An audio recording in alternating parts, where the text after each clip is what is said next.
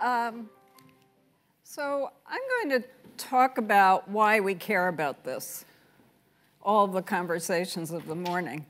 And Andrew's right. I started trying to ask these questions about 300 years ago, maybe a little longer, or that's what it feels like. Looking good. Good. But I realized that there were some things that changed everything else. Based on the discussion of this morning, which brought up climate change, from my point of view, there are two things that change everything else about our future. One is climate change, and one is longevity. And how we decide the course on each of them is going to decide our collective future. That's a flat-footed statement, but in the limited time I have, I can tell you that that's based on a lot of science. So what I think is very critical to, if there are things that change everything, to be sure we're clear about what we're shooting for. So I think what I'd like to offer to you is a perspective that the last several decades of science enable us to have at this point, which is that the creation of longer lives, which we have created as societies based on our investments over the last 100 years, we've created that, is now the design challenge of the 21st century. And in fact, we as individuals the opportunities of that design challenge are inextricably linked to our collective agreement about how we will do this, hence the title of the talk. And I'm going to offer you a proposition that the opportunities of longer lives are as yet untapped. So we've already been talking all morning about the fact that we're in the midst of a demographic revolution. We've added 30 years to human life expectancy. Easy to say now, but rather a breathtaking accomplishment, never before accomplished in the history of the world. In fact, we've added a whole new stage to human life. People are going to be living a third of their lives after what we now call retirement age. And we are at the moment this year where there is a crossover in terms of there being more people 65 and older in the world than there are children under the age of 5. All of these things are unprecedented in the history of the world. And in fact, we have more people 65 and older alive right now than ever lived if you add up all the eons of human existence together. So what's the sum impact of that? I'll go back to a point that Andrew made this morning, which is that if more people live longer, you shift the age distribution in a population and you start having a higher proportion of the population living at older ages. And here you see the percentages for the UK on the right and the US on the left. For the present, a little over 16 and 17% of our populations are 65 and older. But projected out to 2050, conservatively, it's going to go up to a quarter of our populations, a fifth to a quarter. Now, how did we get there? It's very important to remember that we did this. In fact, this is the great success of investments societies have made in the 20th century. About 3/4 of this success is attributed to public health and healthier environments and living conditions. 1/4 is from improvements in education, poverty alleviation, and more recently, medical care. So we did this in the last century, and the question is, with these transformative changes so that we have a set of situations that we never had before, highly disruptive. We can't predict from our past what the future should be. It's a nonlinear proposition where the past may not get us where we optimistically would like to go. Now, demographers and economists say that we've gone around the world, we've gone through 2 stages of population evolution. One was the first demographic dividend, when we moved from agrarian societies to more industrial societies saw decreased infant and child mortality, decline in the number of children born to a woman, which is decreased fertility, and because of improvements in sanitation and environment and living conditions, start to see children surviving to adulthood. That's the first demographic dividend. The second demographic dividend, which is what demographers say almost every country of the world is now in, is one where we continue to live longer. In fact, people start to age. We see a labor supply greater than the dependent population of children. And the age structure starts to change in dramatic ways. And for societies where the young people who are now of working age are thriving and have jobs and education, that is the economic driver of a successful society. Thus far, what we've said is that that's as good as it gets. We're at the tail end in the West of the second demographic dividend, and the key benefit that we're getting out of this one is that people save more as they live longer. I'm going to posit to you that we could create a third demographic dividend. And I'll come back to that. But thus far, demographers say we have reached our apex. So let's think about the proposition that we've created a new stage of human life. Somebody this morning said what we've done is we haven't necessarily made old age longer, we've injected a new stage we never saw before.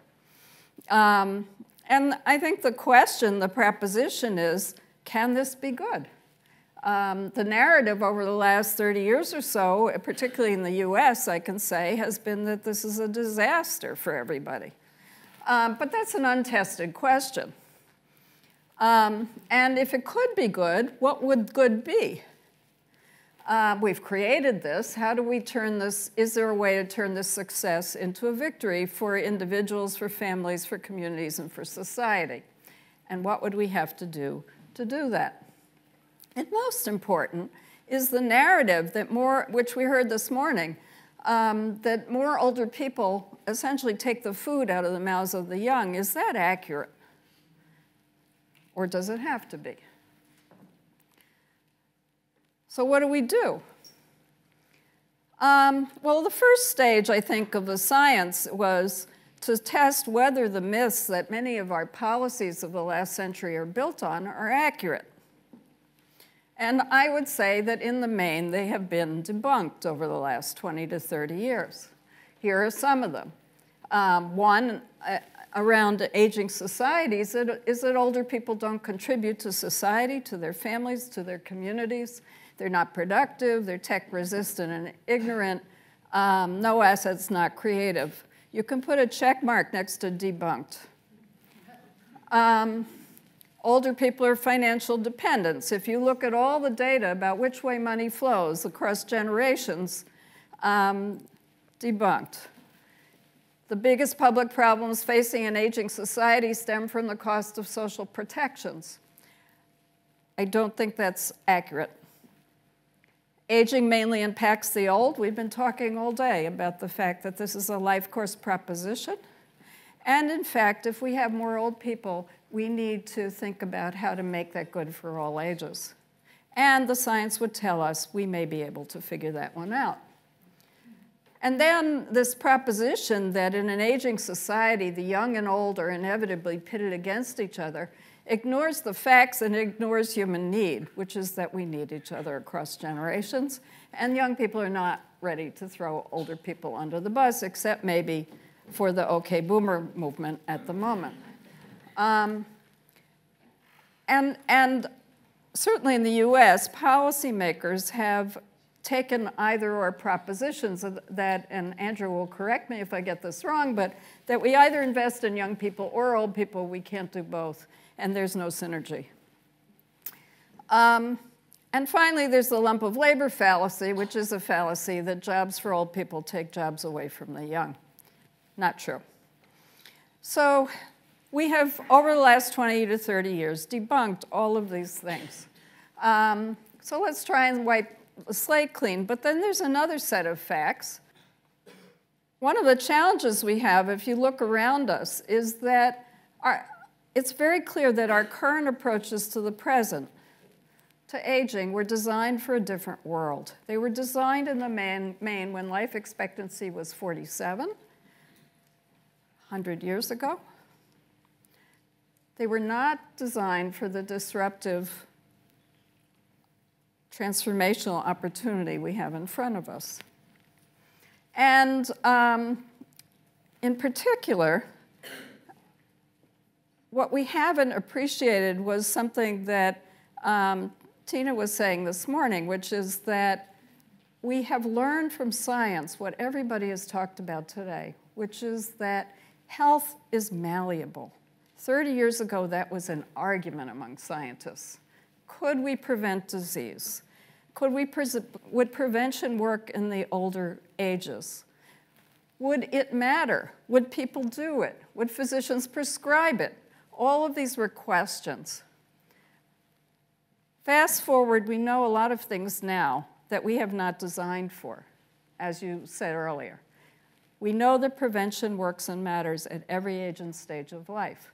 We know that health is malleable, and in fact, that there are subsets of society who are aging with health, and that in those subsets, health span is approximating life expectancy. So we know it's possible. We know that it requires a number of things, which I'll come to in a moment, but we are not yet designed to enact what the science says. Certainly in terms of the way we've carved out our lives, and this is a slide from last year's speaker, Laura Carstensen, we've set life up so that we have 3 stages. We go to school for an unbelievable amount of time, we work for an equal amount of time, and then we retire now for the same amount of time, for a third of our years. And that is actually leaving us with the fact that we never designed that third stage, which in the US is fondly called a rollless roll. So we're living a new stage of life without an expectation of what this could mean, and with a lot of negative inference about it being a drain on society. So if we wipe the slate clean with the myths we've debunked, with what the science says might be possible, could we, using Andrew and his colleagues' phrase, design for a 100-year life if we use the evidence of what could be aligned with what would be great? I do believe this is the design opportunity of the 21st century. And it's really for my 20 and 30-year-old students to make the most of it, because it's about designing for their lives, because by the time a society finishes this, our 20-year-old students are going to be ready to use it at 60. So let's start first with what people want. Certainly security, health across their lives.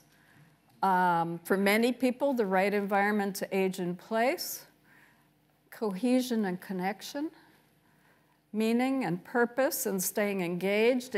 All the science that's looked at what people want, these are the essential elements of a meaningful and desirable full and long life.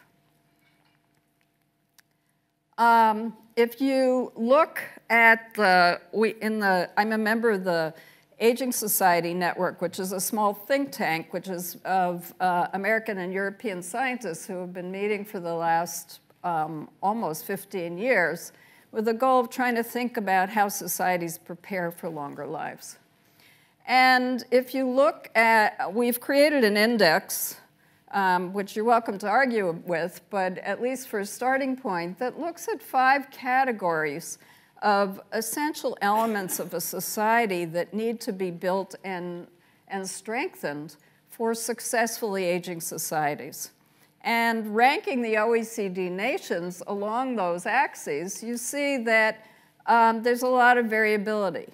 For well-being, perhaps our measures were healthy life expectancy and life satisfaction, productivity and engagement, security, cohesion and equity, all anchor concepts for successful societies. And the US and the UK, I put their ranks out of the OECD total number of 36 countries, perform variably along different axes of that matrix. How do we think at a societal level about what the basics are, which are these, and what the opportunities are? Well, one basic, of course, is social protection, the critical foundation of a humane and just society that protects people with a floor of equitable access to health and well-being and financial security and safety. I'm not going to spend time on that, but it is not to be forgotten because it turns out that that's an essential basis for healthy longevity. But I think that we could, in fact, design over and above that to add the other layers of what it might take to create a third demographic dividend, which I believe we could do. And that requires two key elements. One is to recognize these data, which I told you, that health is malleable into the oldest ages.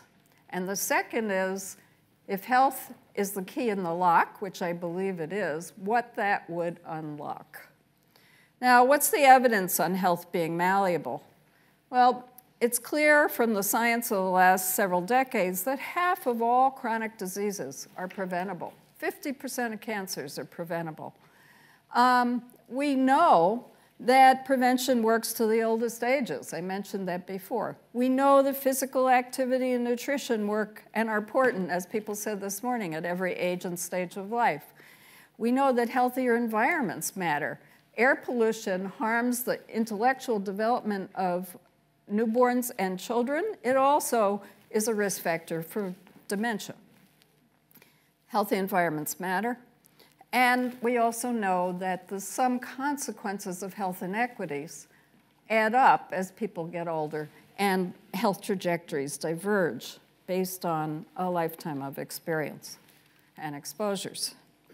So if we know all of that, I think it's quite encouraging if you look at the global data that actually healthy life expectancy is increasing globally, and that's the blue here, looking from 1990 on the left to 2016 on the right. And globally, the amount in red, which is the years of life left to live with disability, has remained stable. Now, in a world of healthy longevity, we hope we'll shrink the red part, and the blue will expand much more. But there's cause for optimism. Who do we see? Andrew and I were talking about means versus variance before. These are means. But the truth is much more like the data we heard this morning, that in the same city you can have a 25-year difference in life expectancy and health expectancy on two sides of the same city. That's the variance. So we know that actually now that prevention and health promotion work into the oldest stages. We also know that if we invest all along the life course, that people are positioned to arrive at older age healthy, and that people who arrive at old age healthy are tracked to stay healthy with the right investments after that. So that suggests that we need to think differently about how we deliver health intentionally in a 21st century way so that we have a life course approach to prevention at every age and stage of life so that we're actually investing not just in saving people's lives now, but investing in their health futures at every age and stage of life. And we now know from the science that those investments matter, no matter how old you are. Now, I said, from my point of view, this is the key in the lock to unlock health and function is the lock to unlock the opportunities. But as was mentioned earlier today, we have to take this evidence if we're going to recognize the nonlinear opportunities of the world we're in. We need to take it and rethink how we deliver health in our health systems and in our environments. And certainly, I'm going to skip this. Certainly, it's very clear that not only do we need to deliver health care for those who are sick, medical care for those who are sick, tailored medical care when appropriate, but we also dominantly have to deliver health at the level of our populations, our communities, and our society, because much of it can only be delivered in that way. Think safe water, hard for an individual to achieve. Think access to healthy and affordable food, hard for an individual to accomplish if there are no grocery stores delivering that at an affordable price in their community. These are the ability to breathe and not have asthma, very much conditioned on what the environmental conditions are. So this is a shared proposition. These two ways of delivering health are two sides of the health coin, if you will. But health is the product at the intersection of those. So conditioned on health comes the question, why do we want this? We worked really hard over the last 100 years to create this longer life expectancy. What do we want to do with it? And a large gaping hole in our narrative is what the last third of life should entail. Now, just let you reflect on that for a second for yourself. What do you want to do with it?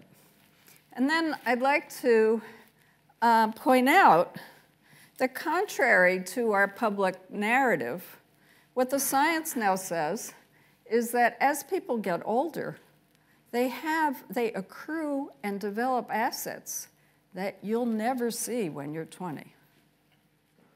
What could those be?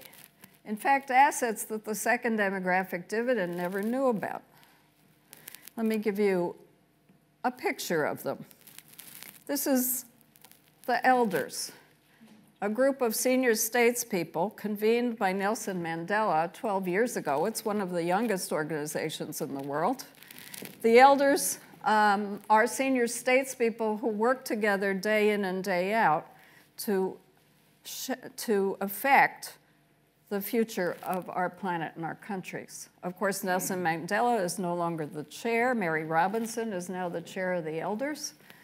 And it has some new members, but that's a pretty inspiring group to look at. When you think about the assets of older age, you know, looking at them, they have a lot to offer that they couldn't have done when they were 20. And in fact, the science backs that up for all of us. We now have the healthiest population of older adults in the history of the world, as well as the largest. And we have the best educated population of older people in the history of the world. Perhaps not as educated as I hope, as the generations behind them will be, but certainly a landmark amount of education. And a lived life of accrued knowledge, expertise, and skills, combined with some attributes that scientists say align with wisdom. The ability to recognize complex problems, to not avoid them if you think they are important and they matter, to hang in there with the skills to figure out what's going on and how to parse them and how to break them down if you think they matter, and the ability to pull in the groups and teams and networks who can together solve them.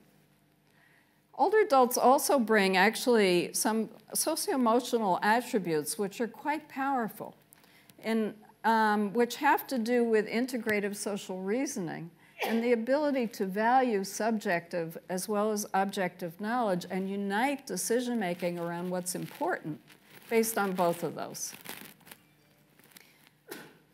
Interestingly, work from Laura Carstensen and others has shown that older adults also have a dominantly positive outlook. Despite the curmudgeon of the popular cartoons, that's not the average of what older adults emerge at. And they have two other attributes which actually are game-changing. One is that, in fact, as Eric and Joan Erickson and other social scientists have said, as people get older, it becomes more and more imperative to know if your time on this earth mattered. If you are going to leave something of enduring value because you were here, no matter the size of it. And this is called the urge for generativity, the urge to know that you have made a difference in this world. And in fact, if you blow that up large in your head, you could say, well, older adults are not only the world's only increasing natural resource, but in fact, they have the desire to be the pay-it-forward stage of life. And in fact, if you study older adults, that's what you see. So we have all of these assets, somewhat unique to getting older, and a deep sense of time urgency for what matters. If it's important, if it will be what matters for the future of the world, of your children, of your grandchildren, the time urgency is huge because you may not be around in 25 years. And then we have the asset of numbers, critical mass with more time. What we haven't done is put that list together and then say, if this is the new natural resource that the world has, and we have a life stage with no roles in it, could the world be better if we thought about how to bring meaning and purpose together with this? This is a question I have been trying to figure out for a couple decades. But the going-in proposition is quite interesting because, in fact, most older people feel like they deeply want to have value in the world, no matter what their age. They want respect, but they also want to make a difference. They want to have a reason to get up in the morning, and in fact, people who have no reason to get up in the morning die. That's the easiest way to die. That's an evidence-based statement. And people need structure in their lives. People who have no structure, have no place to go, die. But in fact, over and above that, engagement brings a reason to get up in the morning and the ability to enact the things you care about for the future of those around you. And that's a powerful force, which turns out to be health-enhancing as well as death-preventing. That's also an evidence-based statement. And in fact, if we could think about the opportunity of longer lives in new ways and could say, are there roles that would matter to older people to play? Could we create societal institutions that would enable that at scale, not against all odds, one person at a time? Could we solve problems with the assets that older adults bring that we never could solve before? So the life stage needs and assets of older adults, I believe, I've come to the belief, actually, interestingly, offer matches to the very complex and serious issues we have in every society of the world. A need for social connection and cohesion strengthens communities. Needs for roles that have meaning and purpose and impact, not just meaning, impact. How do we organize for these things? How do we benefit from the complex problem-solving ability that older adults have and the generative need they have to leave the world better? Interestingly, if we answered that question, we would accomplish something else at the same time, which is that in the US, at least, the 20th century was a very successful experiment in designing in loneliness. designing in independence, designing in autonomy, and designing out connection. And in the US at least, many of the institutions that form the fabric of social capital in communities that build cohesion are frayed. If we could solve many of these issues together, which I believe we could, loneliness itself is not only a problem for older people who are subjected to loss of social connections, loss of role, loss of family as they get older, but it could solve the deep need of younger generations for connection and cohesion. So with this background, I would like to offer you a proposition that the second demographic dividend is not the full extent of the assets of our longer lives. That we actually could envision and build and design a third demographic dividend resulting from a conception of what older adults, a natural resource we never had before, want and need and could bring to our societies in ways that could be transformative and good for all ages. Roles that would utilize the assets of maturity, meet generative needs, in new social institutions that could organize this previously unseen social capital or potential social capital to address the major unmet needs we have, and simultaneously be designed, if we did it right, to increase the well-being of both older adults and society. So I'll end by giving you one example, something I've spent a couple of decades on. And that is a program now led by AARP in the US in 23 US cities, which I designed and then joined with my partner, Mark Friedman, who was also having similar thoughts to finish, which is now called Experience Core. We designed Experience Core to be a proof of concept, not the be-all and the end-all, but a proof of concept as to whether you could design a new societal institution for a new age that we never saw before, that confers high-impact roles for older adults as volunteers in this case. You'll hear more about work in the next session, paid work. But in this case, as volunteers, to really transform the human capital of older people into social capital that matters in roles that do all the things we need: have impact, build connection and community, improve health of the older adults, and hopefully lay the basis for resolving health disparities. That's a lot to ask of any one thing, but we gave it a crack.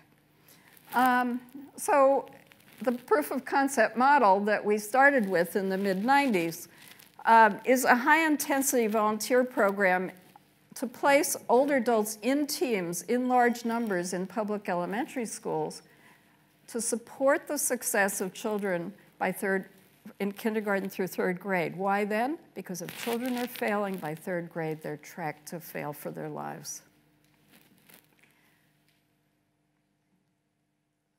If you place, we learned, a critical mass of older adults in a school with training, with defined roles, as volunteers, not unpaid teachers, they can help transform the outcomes for the kids and for the teachers and for the schools and for the communities. And we hid inside of it, I hid inside of it, a health promotion program for the older adults.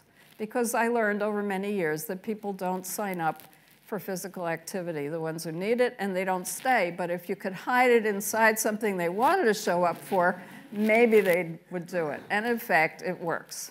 So here's one picture of a volunteer in a public elementary school in Baltimore, Maryland. We have shown over the years that Experience Core, on top of an excellent educational system, delivers significant improvements in children's school behavior and the school climate, in their academic achievement in literacy and math, and their learning readiness and enthusiasm for reading, and it improves the teacher's sense of efficacy in teaching. Here's another gentleman. I'll point out this gentleman, who I knew all of these people, is wheelchair bound. Experience score in schools, based on studies that we've done, has high potential for improved teacher retention because they feel like they can finally teach. It has improved the perceptions of older adults by principals, teachers, and the kids. We went school after school after school from principals saying, please don't, no, to saying, how many more can I have? And anecdotally for the children, for many children, it's the only opportunity they have to interact with people who have actually survived a long life, to get a sense of what a life course might look like. So people come for many reasons to volunteer, but in the main, it's because they want to make sure they have left a legacy that endures. Interestingly, recent studies have shown that actually generativity and purpose in older adults changes your brain. So actually, it's associated with not just lower risk of mortality, but lower risk of Alzheimer's disease, lower risk of MCI, lower risk of disability, and actually decreased risk of strokes, Kuhner infarcts on brain MRI. So there is a deep connection between how we live our life and what happens in our body, and these studies exemplify that. This is a small sense of what a critical mass of volunteers in a school could look and feel like. These are people who were uniformly sitting at home with nothing to do. One woman said to me, honey, there are just so many times you can clean a closet.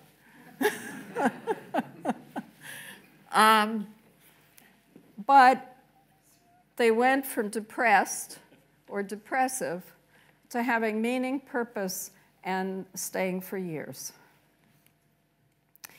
And in fact, we've shown that as designed, because we designed the health-promoting contents of this program quite carefully, we are seeing very important improvements in health through improvements in physical activity, cognitive activity, and social activity designed into the roles the older adults perform as volunteers. And we're seeing everything from improved strength and lowered depressive symptoms to, as I showed you in the, just before, not just improved pathology in other people's studies, but improved mental function and improved executive function, particularly in people who were normal in cognition, but low normal to start with.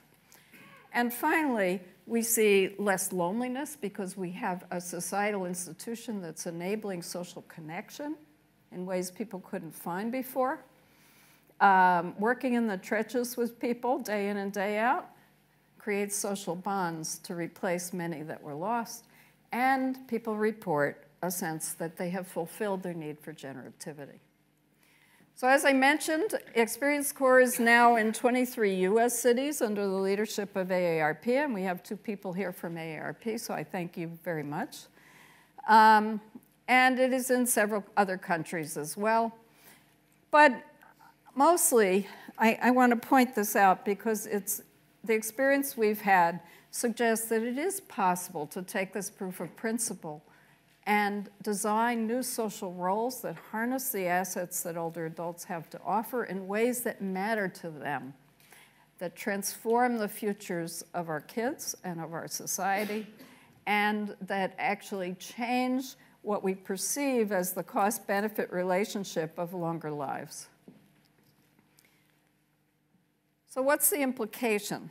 As I said, I have become convinced that as you get older, you emerge into a pay-it-forward stage of life. We don't have the societal infrastructure, the societal institutions to enable people to have impact at the scale that they would like, and we leave it to each individual to figure out how to do it on complex problems that's not likely to work. So how do we strengthen our collective future in ways that could create a third demographic dividend? We have societies increasingly that are top-heavy with experienced, knowledgeable, altruistic people who care about the future. And we have serious problems where their assets could match what we need. We need to think about how to recognize this unprecedented stock of human capital and how we design within our communities at a national level to transform that untapped human capital